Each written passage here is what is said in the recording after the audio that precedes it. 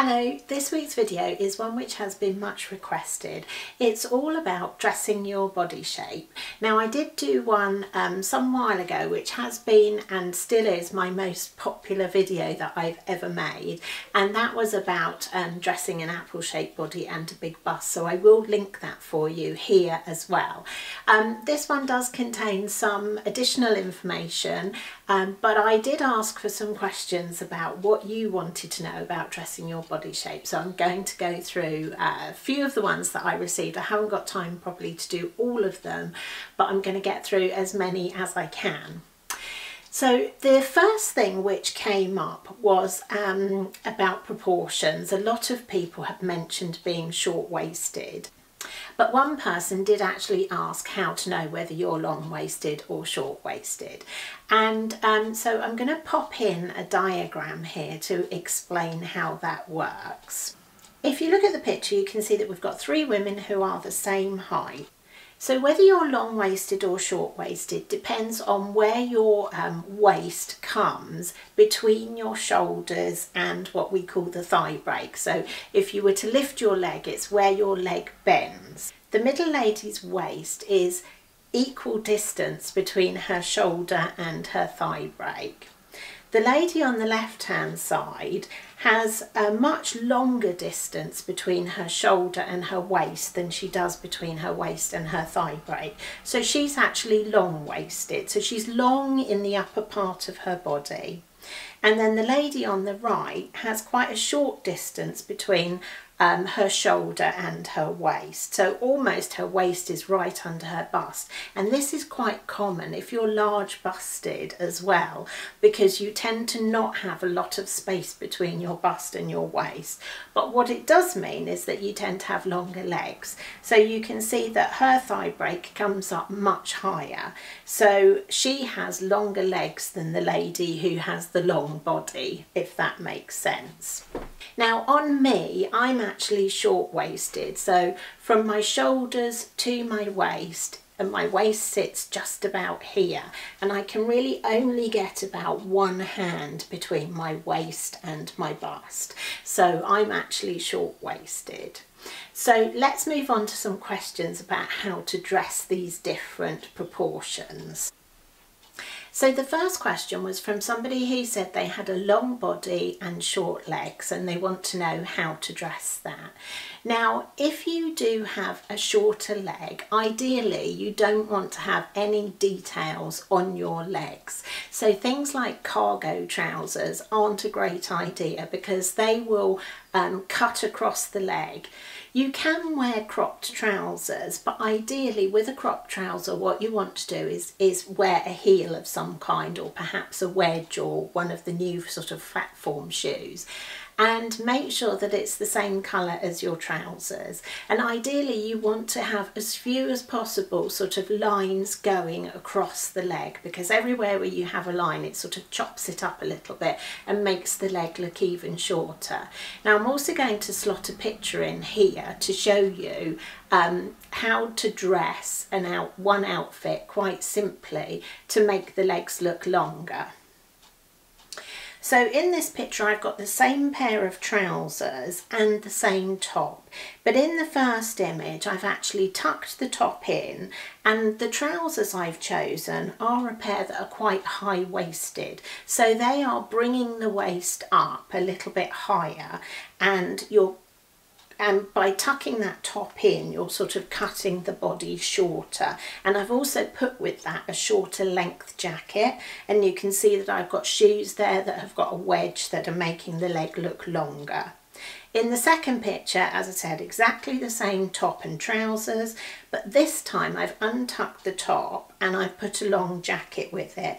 And I think you can see that visually that is immediately shortening the leg. And again, with a pair of flat shoes, it's doing the same thing. So I hope that sort of answers that question about how to dress a longer body. And you can see there I put a pair of cargo trousers. Again, ideally these aren't great for a shorter leg because they've got pockets down them and they're cutting off the leg.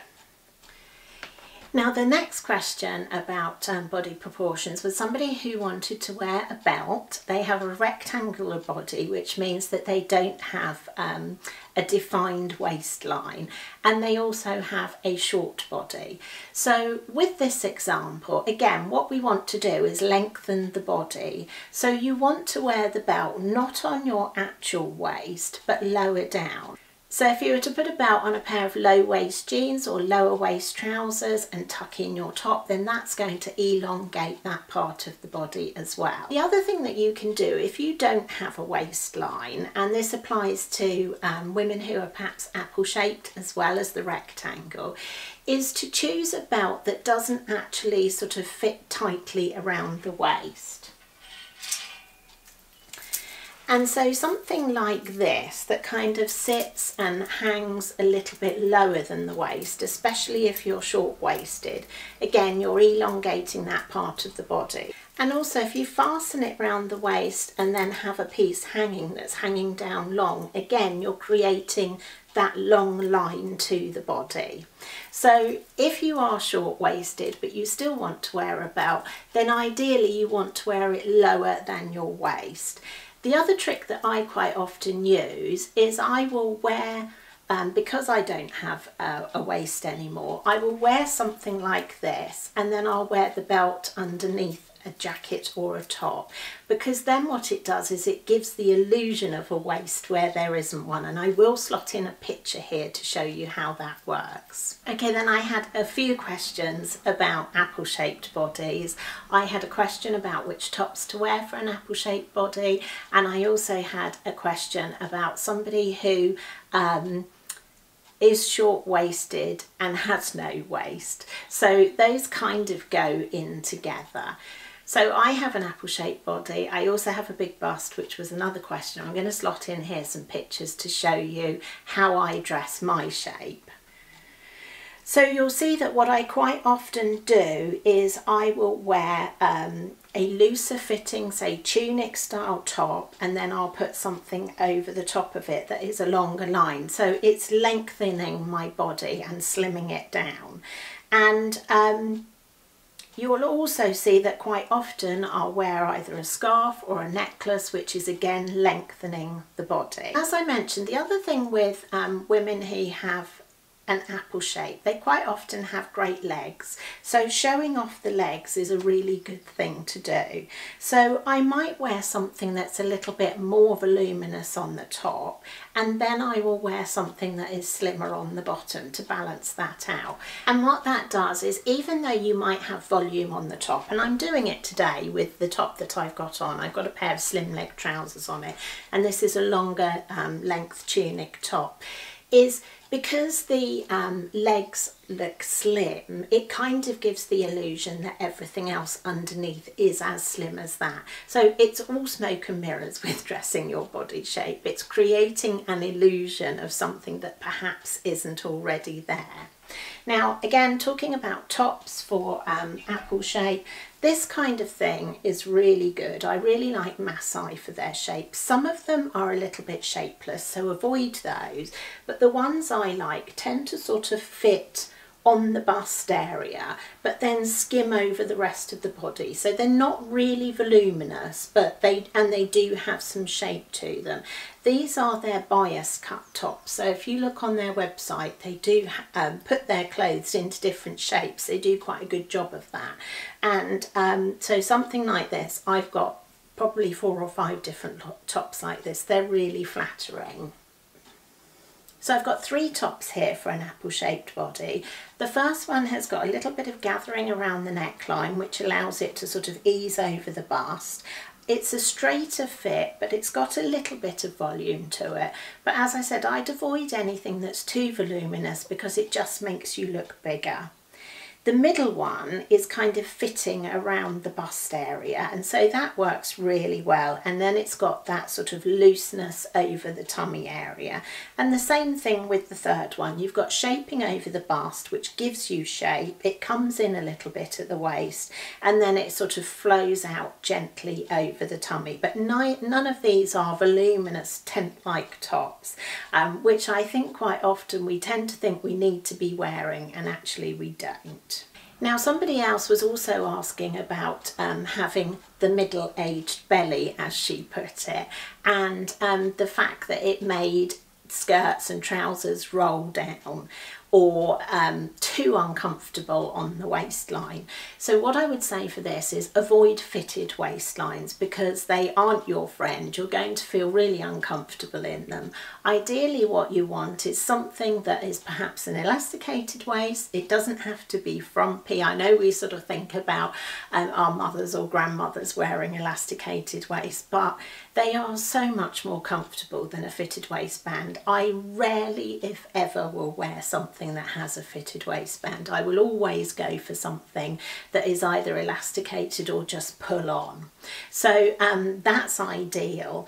And also something that sort of sits flat onto the body. So I've got a few examples to show you here. You'll have seen these before. These are a pair of culottes from Phase 8. What I like about these is they sit flat across the front, but then they have the elastication on the back. So that kind of thing is great if you have a bit of a tummy. This one you'll have seen I bought recently. Again, it's got the elasticated waist, and I would wear it either with a little top over it to cover the tummy, or I would tuck something into it and kind of really blouse it over so that you're not seeing the waistband. And again, this one, which is a couple of years old, it has a nice flat waist, but it does have a wide elastic inside it. This one's from New Look, and they do similar things every year, and great on a budget as well. And then with trousers, you'll know I love my Eileen Fisher trousers. They work really well on an apple-shaped body. But I've also got a couple of silk pairs here, which are from Weekend Max Mara. And again, they've got that elasticated waist, and they're just so comfortable to wear. So those are all things that work really well if you have a bit of a tummy. So as I said, avoid that fixed waistband and go for something that is a little bit more comfortable to wear. Now again, talking about big busts and apple shapes, I had another question about what kind of jackets to wear for an apple shaped body. So I'm going to slot in a picture again for you here. It's for a large bust and someone who's curvy. You don't really want to go for a structured blazer because it's going to feel too restrictive. I have this problem. I would love to wear a structured blazer, but they just don't work on me. I feel like I'm completely encased in a straitjacket. So I've got 4 different ones here. The first one, the yellow one, you will have seen quite a few times. Again, it's from Masai. It's got a lovely sort of loose fit to it. It's a linen viscose, but it drapes really nicely. And then the middle, the second one is from Christmas, a velvet one, and you can see it's got a little tie that pulls it into the bust area. So again, it's giving shape rather than being too voluminous. And then the cream one is another version of a Masai jacket. Again, it's that same sort of fabric. It's nice and loose and relaxed. And then the other trick, which I'll quite often do, you'll have seen me do this an awful lot, is to wear a shirt dress as a jacket. And again, that works really well. And it also works really well if I want to wear it with a shorter top, as I am in this picture. So I'll keep that long length going with a long pendant necklace, and I've got the longer length of the jacket, and that does work really well. So this is my Masai jacket. I'll bring it closer so that you can see the texture of it, but it does just drape really, really nicely. It's not fitted anywhere, but it does have a little bit of shape. It does come in. And then the other one that I really like is a jersey jacket. Again, these work really well if you've got a large bust or you're curvy. But because it has that sort of stretch in it, it does work well on a curvy body as well. Now I had another question from somebody who said they're actually mixed shapes, so they're quite curvy on the top, but they're more of a column shape on the bottom. And this is quite common, and this is why it's quite hard to sort of pigeonhole yourself into one of the traditional body shapes, because, you know, we are all different. So for this example, you want to follow the tips that I've given for curvy bodies for your top half. And fabric is really important here. So softer, more fluid fabrics like silk, like viscose, like soft cottons, jersey will work well on the curvy part of the body. And then you can wear stiffer, straighter fabrics on the bottom half of the body if it's straight. If you've got great hips and legs, then show those off. So, you know, a top that has a little bit of fluidity to it with a pair of jeans perhaps. Or you could wear a pair of straight leg tailored trousers with something like one of my viscose tops. So it's thinking about wearing straighter and crisper shapes on the bottom half and showing off the slim parts, and then following those tips for the curvier body on the top half. And then the final question I had was about dresses, and she said a dress for a short-waisted big boob rectangle. So this is somebody who, again, we've got the short-waisted in there. This is quite common. It is quite common with a large bust as well, but she's got a straight body without a waist. And this is quite tricky. So I've picked out a few dress shapes which I'm going to slot in here to show you. Now the first one is a shirt dress, and because she's got a large bust, I would go for the V-neck line. Again, with anything like this, you can unbutton it as far as you want to. You could put a little cami in there with another colour as well. It's drawing the eye up and away from the bust. But with a shirt dress, because she's a rectangle and she's short-waisted, ideally you want to have a dress that's got a removable belt, because then you can either wear the belt slightly lower so that it elongates the body a bit, or you can put your own belt on there as well. And I would say with a rectangular body, you want to go for quite a thin belt, so it's not sort of, it's giving some emphasis, but it's not really showing that there isn't a waist there, if that makes sense. The second dress has, again, it's that sort of button down the front shape, but this one has got a little bit of shaping into the waist. And then the third one is really clever, because this one has a little bit of ruching into that front placket of the buttons, so it is giving the illusion of a waist there.